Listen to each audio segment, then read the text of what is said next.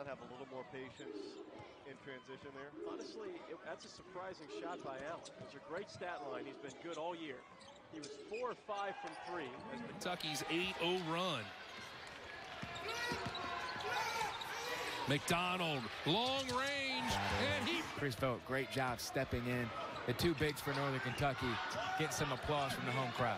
Yeah, McDonald clearly grimacing out there, but he's going to get through it. Right to him.